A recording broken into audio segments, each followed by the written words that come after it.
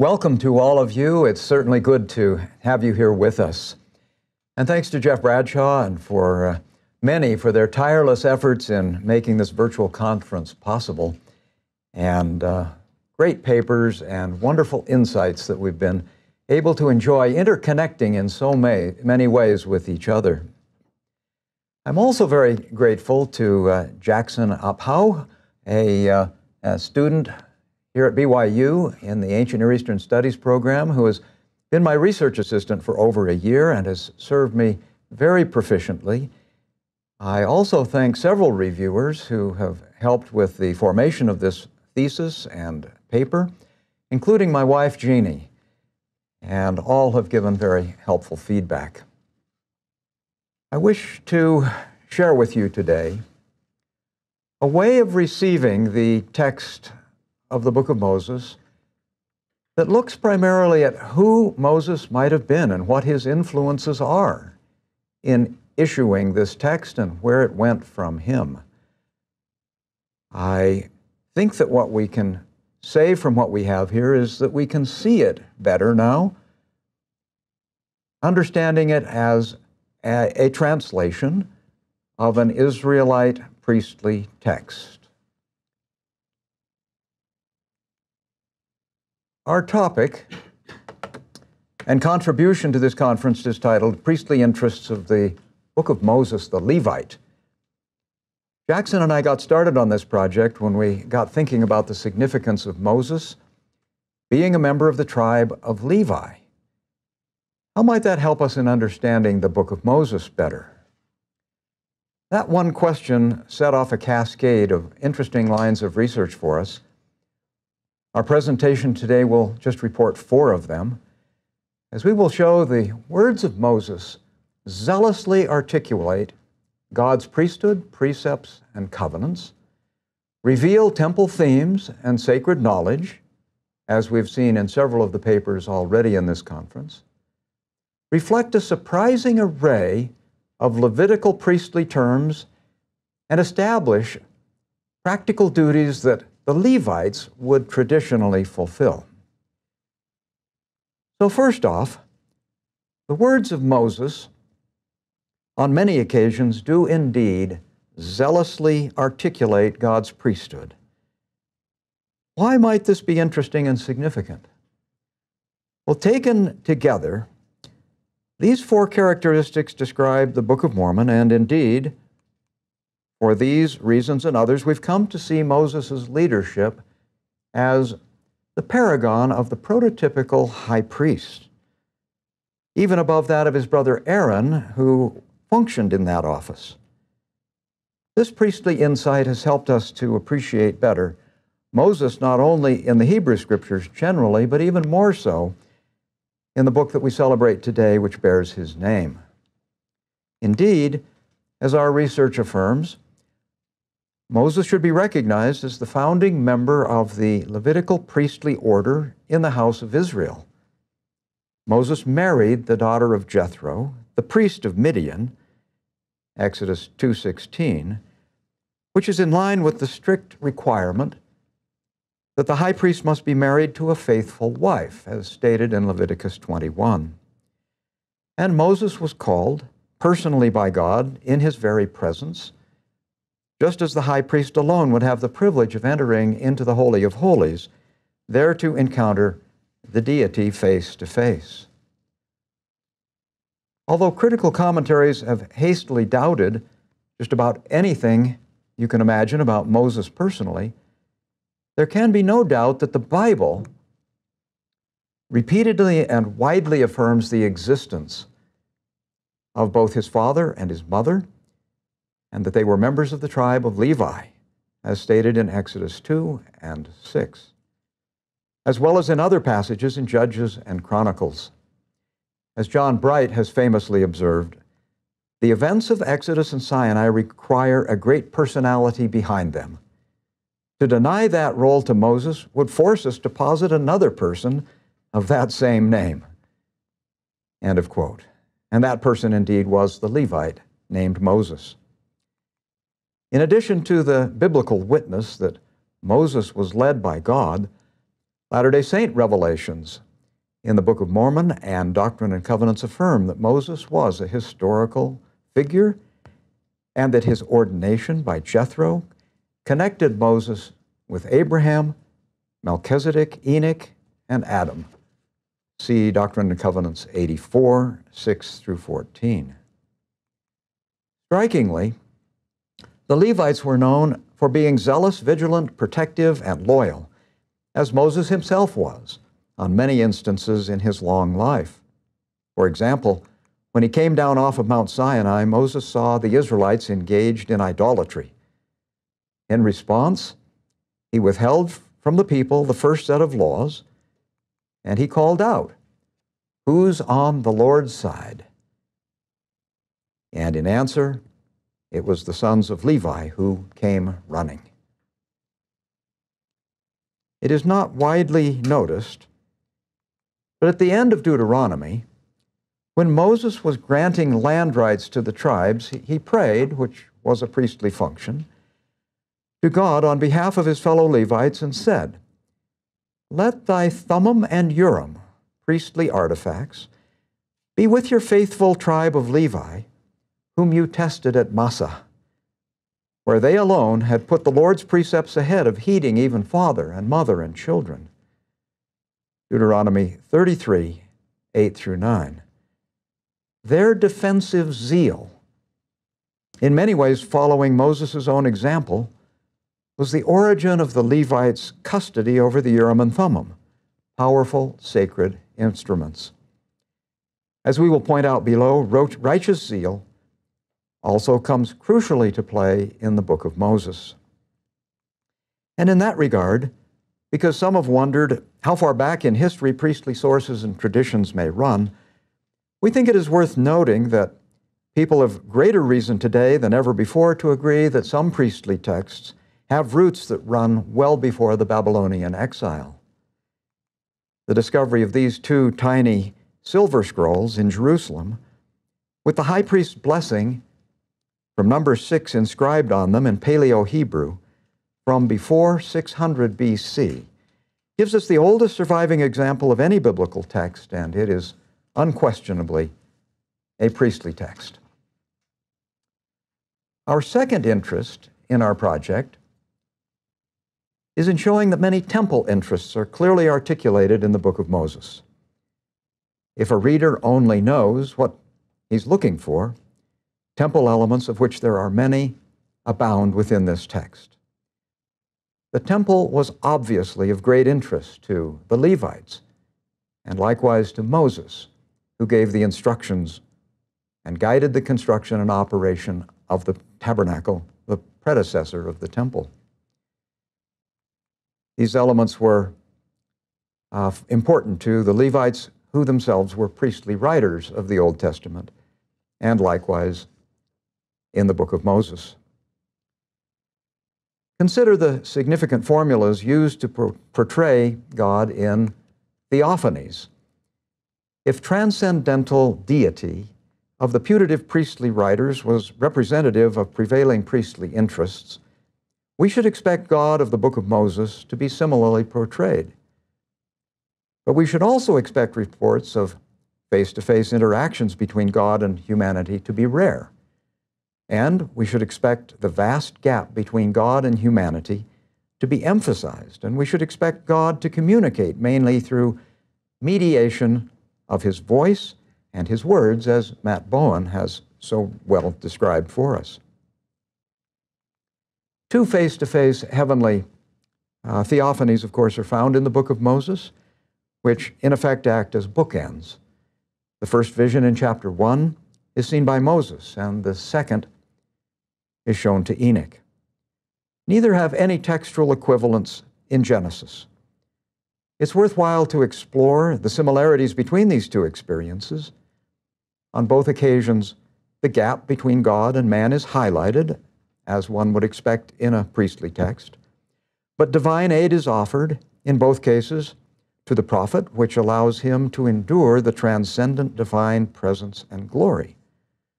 Both prophets are overwhelmed by the infinite number of God's creations, and both receive a vision of all things, including the final destiny of the world. Beyond that, God's behavior elsewhere in the Book of Mormon is even more distant and reserved, as one also would expect from a priestly or Levitical perspective. The word voice appears 18 times and words appear 17 times in the Book of Moses, referring to the typical manner in which he mediates his will in P, but also not exclusively in P. Conversely, when humanity needs to communicate with God, the typical supplication formula is call upon God, although for Enoch it is typically cry unto God. God also often is encountered in esoteric or cultic contexts, the phrases involving before and in the presence of and the face of God, which occur a combined number of 25 times in the Book of Moses, all likely represent an original Hebrew expression meaning in the face or before Jehovah or Elohim. And more than half of these are in sections that are original to Moses and are not found in Genesis. As Menachem Haran argues, this Hebrew phrase often connotes a cultic setting.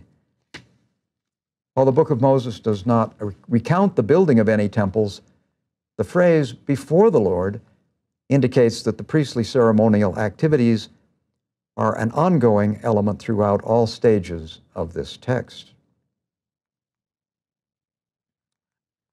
Divine names are important. Another hallmark of P is its presentation of the divine names. Following Exodus 6:3, most scholars of the documentary hypothesis argue that in P, God is first introduced as Elohim, then at his covenant with Abraham as El Shaddai, and finally with Moses as Yahweh. While one has no obligation to rigidly adopt this historical compartmentalization of the divine names, it is intriguing to note that all three of P's divine names make an appearance in the Book of Moses. Elohim appears 134 times as God, El Shaddai appears 3 times as God Almighty or Lord God Almighty, and Yahweh appears 95 times as Lord, with an additional 39 occurrences of Yahweh Elohim as Lord God. In addition, more names are introduced in Moses 2, the beginning and the end, the Almighty God. In 657, the Man of Holiness. In 735, Man of Counsel, endless, eternal. Showing further that the names of deity are a major characteristic of the Book of Moses, as they are for P. Our third research focus shows, more than we expected, that priestly terminology is abundant in the Book of Moses. In determining which terms have been typically associated with priestly provenances, we have used Hebrew lexicons, particularly Brown Driver Briggs, that include notes on the documentary sources usually associated with various Hebrew words. These dictionaries add letters for J, for E, for H, and for P sources in parentheses, with the biblical references under each of the respective definitions used. Using these biblical references under each of the respective definitions has been helpful to our textual project, quite independent of whether the documentary hypothesis should be viewed as historical or not. The most prominent of these words is creation. Creation is often assumed, words associated with creation. Creation is often assumed to be a primary priestly interest, and while it is readily a prominent theme in Genesis 1 through 6, the additional Moses material even further reinforces its importance. Moses 1, all unique material, is focused on the purpose of creation. The unique material that appears amid the creation accounts of Genesis 1 to 2 and Moses 2 to 3 adds priestly emphasis to the existing Genesis accounts. In the first creation account, the unique material 6 times clarifies that the creation was accomplished through God's word and power. The priestly interest in order is then also manifested in other ways in the book of Moses. Time is divided accordingly into divinely ordained epics, demarcated by phrases like the beginning, the meridian of time, the end of the world, and thousands of years. This cosmic time division is especially prominent in Enoch's vision in Moses 7. The idea of a priestly order is found in Moses 6:67 and 8:19. Genealogies are also kept in the book of Moses, and Moses 6 even explains the holy motivation behind the maintenance of Adam's genealogy. 2 other priestly interests that are important here are glory and holiness, and they are prominent in the book of Moses. Glory, kabod, in various forms occurs 22 times in Moses. Perhaps the greatest interest of P is the maintenance of God's holiness, kodesh, and holy in its various forms appears 18 times in the book of Moses. The city of Enoch is described as the city of holiness and as the holy city. A twice introduced epithet for God is man of holiness, for the transcendent sacrosanct God of Leviticus. And in addition to the foregoing terms, several other obvious terms relating to priestly interests are found in the book of Moses, especially priesthood, holy ordinance, and ordained. These terms are not among those highlighted by scholars on the priestly source in discussing the Genesis material, but that's probably just because those terms don't appear in Genesis.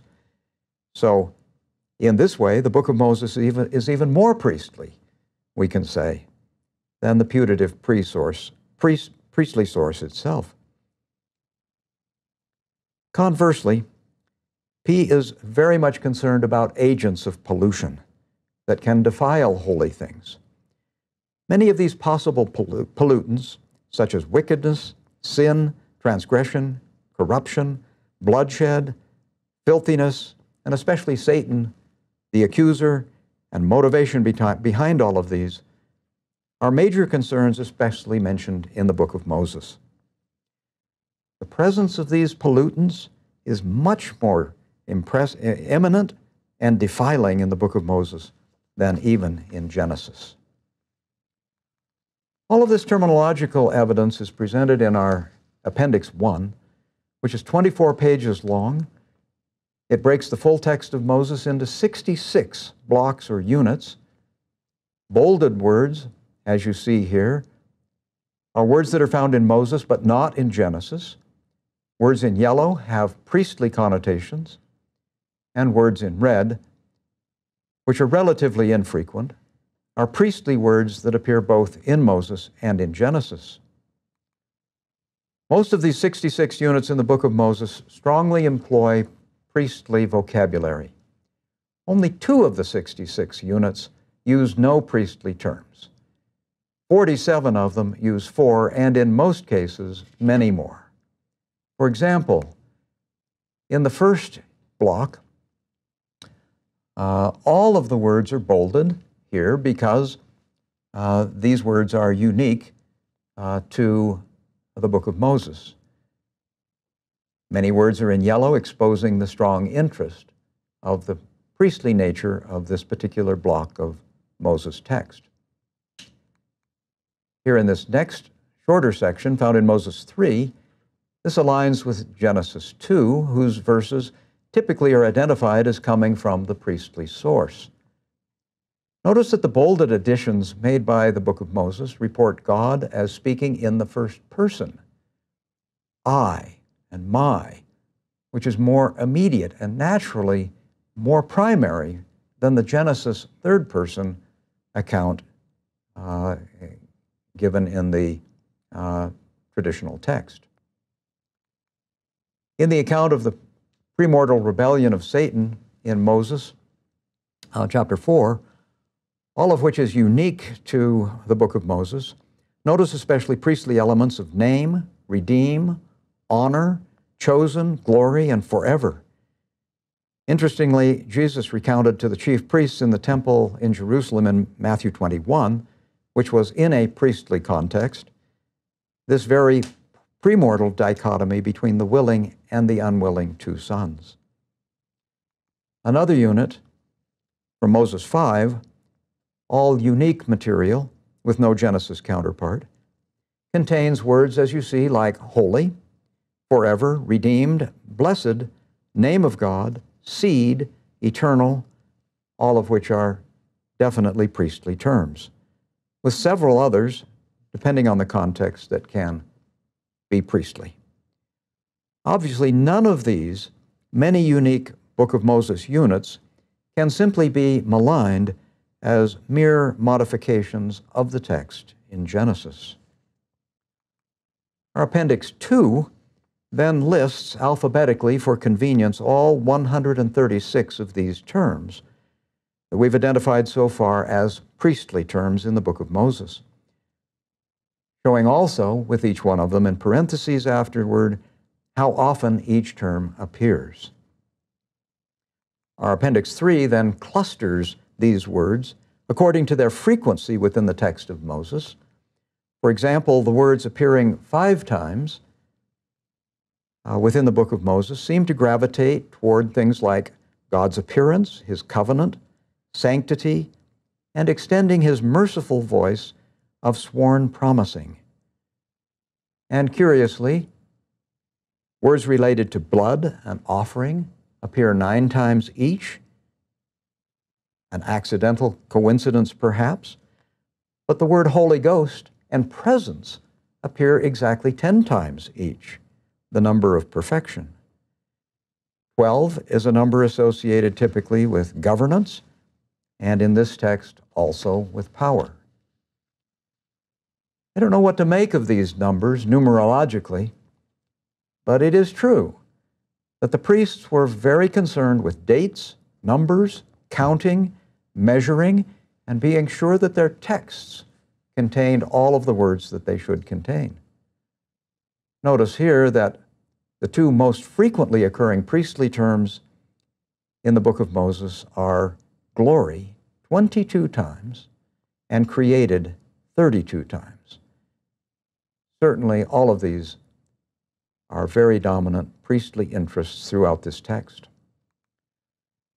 And our appendices can also be used, as this last one, as you read through your own copy of the book of Moses. Here you'll have conveniently in each unit the listing of all of the priestly words in the order in which they appear in that unit, as you see here in Moses chapter 1, verses 1 through 7. As discussed above, the Levites' interest in, and one of their defining virtues was their zeal in protecting and defending holy things, even at the high cost of not putting first interests in immediate family needs or property. Righteous zeal comes into play in the book of Moses when, for example, in the first chapter, Satan confronts Moses amid his theophany.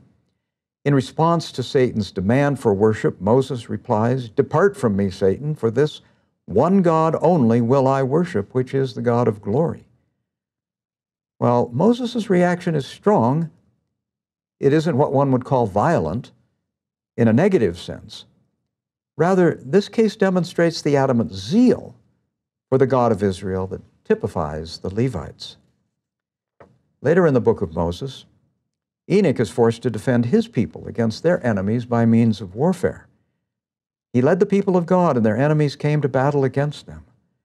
Blessed with the power of God, Enoch is able to repel the wicked and deliver his people. After his victory, the text relates, from that time forth, there were wars and bloodshed among all the people that fought against God, but the Lord came and dwelt with his people. Here Enoch uses violence only as a means to protect God's work. Another Levitical role is presiding over worship, praying, and making inquiries to God. In the book of Moses, God commands Moses to call upon God in the name of his only begotten Son and worship him. Moses prays and calls upon God. Adam and Eve call upon the name of God and hear the voice of the Lord. Enoch prays and calls unto the Lord, and Noah calls upon the Lord. In regulating sacrifices, another one of their functions, offerings appear 6 times and sacrifices 3 times, playing another significant role in the book of Moses. And perhaps baptism, not just with fire, but also with the Holy Ghost, spoken of by God to Adam, foreshadowed the burnt offerings that would have come to be required for atoning sacrifices under the law of Moses. And for the priestly duties of teaching the law and keeping records, the book of Moses sets that precedent as well, as the children of Adam and Eve were taught to read and write, having a language that was pure and undefiled. Now let us draw a few conclusions. First, there are relatively few non-priestly elements in the book of Moses. But we hasten to mention that Moses was both a priestly Levite and then at the same time considered to be one of the greatest prophets that Israel had ever known, as Deuteronomy 34 makes clear. Meanwhile, while the modern concept of grace and of anthropomorphism are foreign to P, the more ancient idea of reciprocal grace is not absent here. And the real concern about anthropomorphism is simply to ensure that it does not lead to images and idol worship, which is guaranteed by the true order of worship instituted by the book of Moses. Second, most of the unique materials in the book of Moses can be classified as priestly. Chapters 1, 6, and 7 contain completely all or virtually all unique material. And chapters 3 to 4, in those chapters, priestly material is often found in place of implied verbal ideas, often changing the text of an implied to be verb and clarifying ambiguous verbal subjects. Since Hebrew is often ambiguous and relies heavily on implication, it is difficult to tell whether this particular Moses material is restoring missing ideas or supplying new information. In chapter 5, the unique material imputes satanic agency to Cain's actions, drawing attention to Satan's unholy oaths and covenants with wicked mankind. And chapter 8's material describes Noah as a preacher of the gospel of Jesus Christ, ordained after God's own order. This unique material most often interrupts texts attributed to J. Texts attributed to P, which are already recognized for having a concern for Levitical interests, are more lightly touched upon by the book of Moses' interpolations. Interestingly, the book of Moses' unique material restores priestly material into places in the text attributed to the non-priestly J source. Thus, it may have been the case that Levitical or priestly materials, something like these elements found today in the book of Moses, were deleted from the most archaic versions of the primal history of Genesis. And third, to account for those deletions, one can easily argue that ancient scribes, in working on producing Genesis, would have had reasons to or needs to shorten the longer Moses text. Several such reasons come to mind. The shorter text may have worked much better for a popular audience that also would have eased instruction and memorization for them. Or perhaps the compilers wanted to give a more overall balance or preference to the materials in J, E, R, and H and other sources that would be included throughout Genesis and the Pentateuch, and thus deleted some of the priestly material that was originally there. Or perhaps, given the fact that Levitical and priestly materials would have been primarily of interest to only a fraction of the overall Israelite population, the abridgers might have intentionally decided on that ground against including any more. Indeed, the book of Moses provides its own prediction and explanation for this future loss of such portions of the text, Namely, the children of men shall esteem my words as not important, not useful, no longer sufficient or relevant, and shall take them from the book which thou shalt write. In addition, these differences between the book of Moses and Genesis as deletions from a proto-Genesis might be further explained by the sacred nature of some of the passages in the book of Moses. And of course, Moses 1 ends with the instruction that it is not to be shared widely among the children of men. Other priestly matters speak of sacred places and duties that probably were maintained, nevertheless, within the confines of the holy sanctuary. And finally, the elevated ideals in the book of Moses of strict righteousness and cooperation between husband and wife and the goal of achieving a Zion community might simply have been politically out of reach and thus embarrassing during times of wickedness in ancient Israel, which were not infrequent. So the longer version of the primordial history in Moses may well have predated our shorter version in Genesis. Its presence on the brass plates would certainly be consistent with that proposition. In conclusion, while not everything in the book of Moses is congruent with the interests of the hypothetical P source, much of its unique material has Levitical connections that could not have been previously noted or assessed. These intriguing connections tie the prophet, priest, and man Moses to the Latter-day Saint book of Scripture that bears his name. We and others, especially Hugh Nibley, have uncovered several very ancient-looking materials that were the ongoing and extensive course of study for the book of Moses.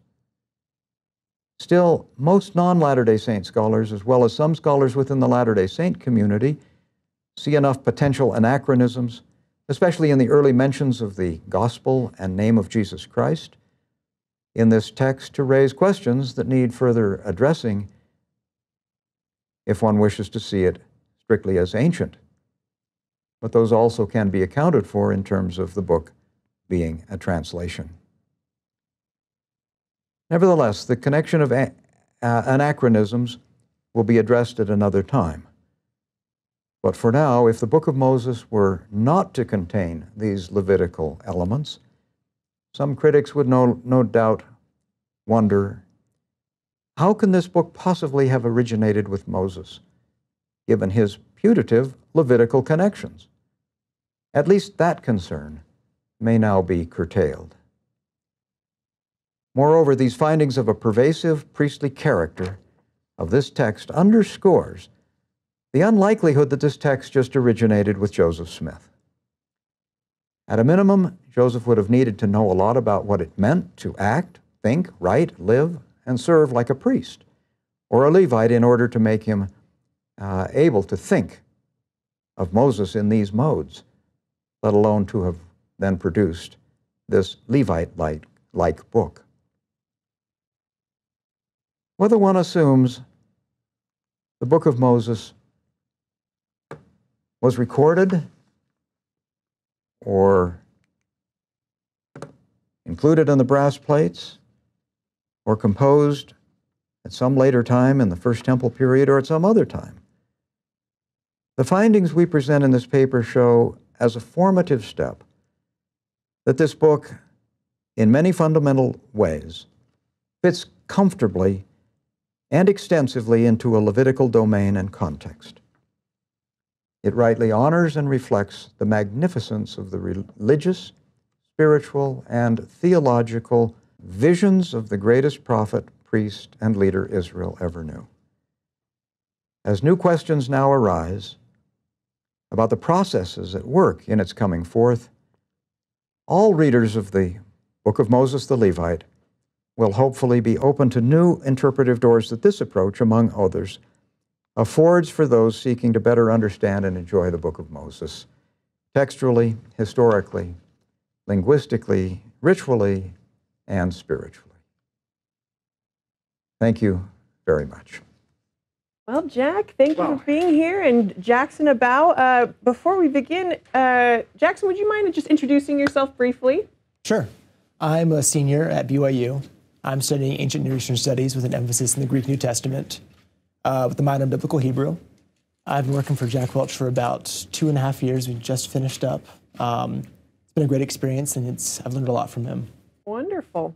So to summarize your paper briefly, and to clarify for some viewers, the documentary hypothesis is a biblical source criticism theory that proposes that there are various sources that compose the books of Moses, and one of those is a priestly source, or P. And some scholars have argued that the P source may show up in the book of Moses, therefore undermining its historicity. However, it seems that you are arguing the exact inverse, that rather the book of Moses is in the P source in Genesis. Is that correct? We can go that way, yes. I think the reason that they usually think that the presence of P is a problem is because the old assumption was that P has to be exilic, that it wasn't until Ezekiel and Israel got to Babylon that they needed to write down their priestly language and traditions and so on. The silver scrolls that I mentioned, I think, say that at least some priestly texts were clearly available before they go into Babylon, and perhaps there are other ways of arguing that the priests and the scribes would have been the ones who would have created even the other two versions of whatever types of texts for different purposes that might have existed. So, Jackson, I don't know if you want to comment on that. You agree with that? I do, and as a general rule, the paper, I think, is ambivalent towards whether or not the documentary hypothesis may be true or not.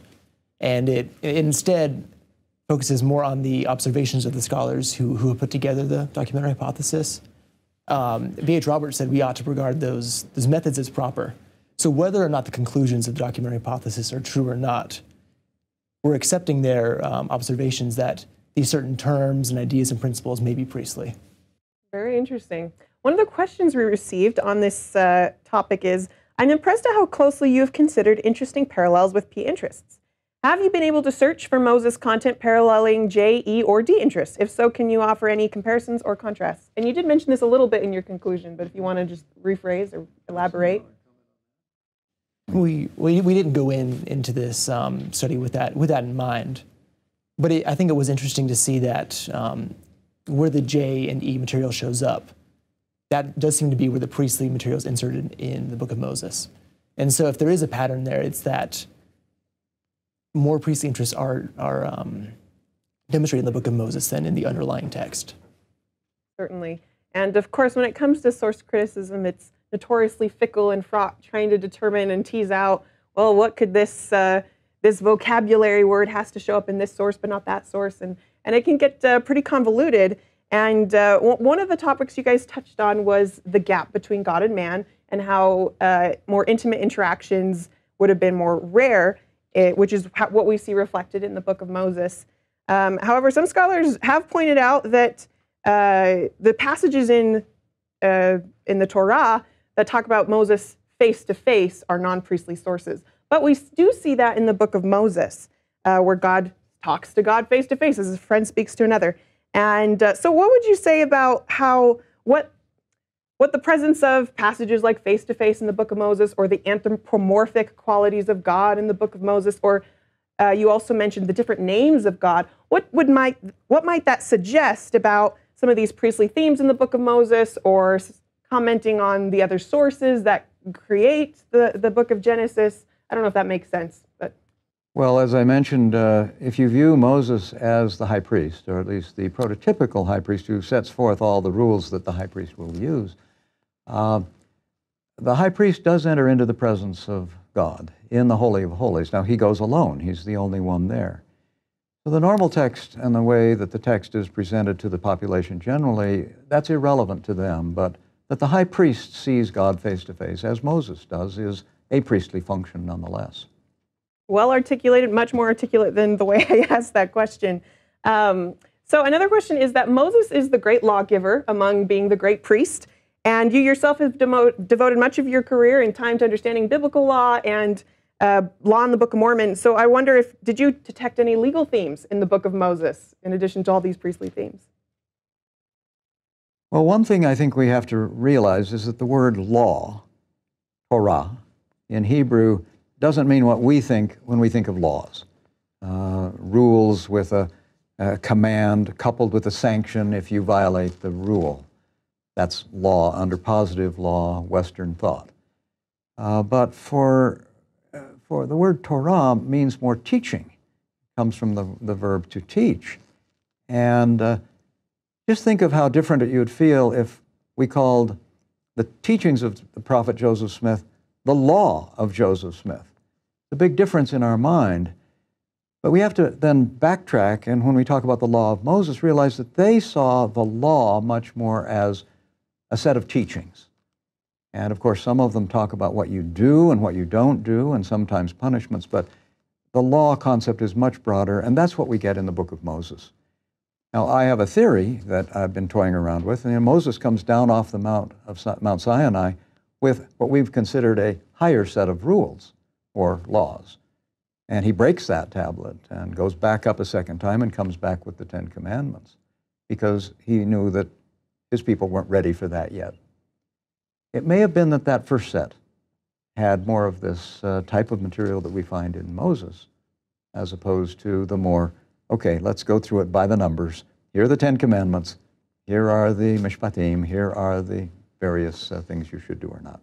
But that's a question I'm still wrestling with and wondering. When? Because what I'm interested in is finding out more about Moses, a Levite, and what he personally does to bring this book into existence. And the big question there is, well, when? When would he have written this book?